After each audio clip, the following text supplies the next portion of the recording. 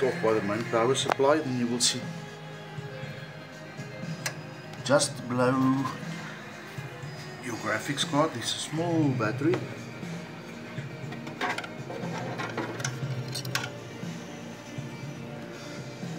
Depends on the size of your graphics card, it's a bit difficult to access.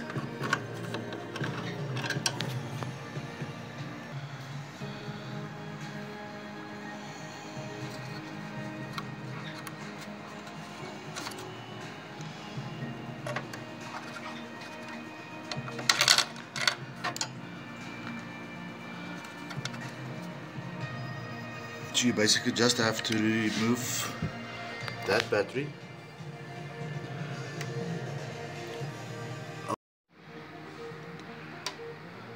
Hold your start button for a couple of seconds to ensure your BIOS has completely drained.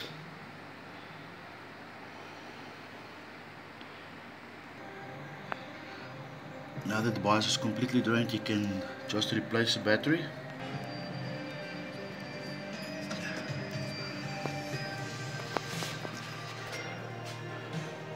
Now that the battery is back in position, you can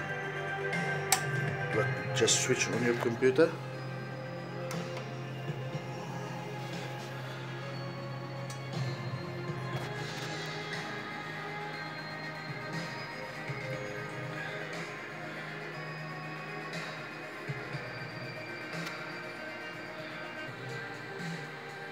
Then now it will give you the option, press F to load default values and to continue, or F1 to run setup. So I just normally take F2 to load default values and continue.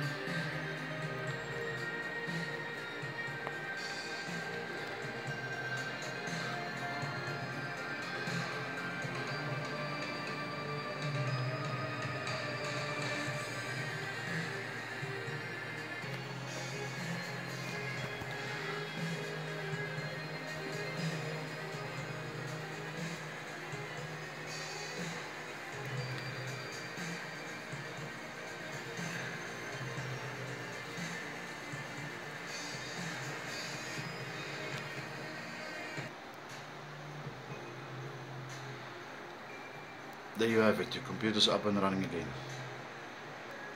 Thanks for watching.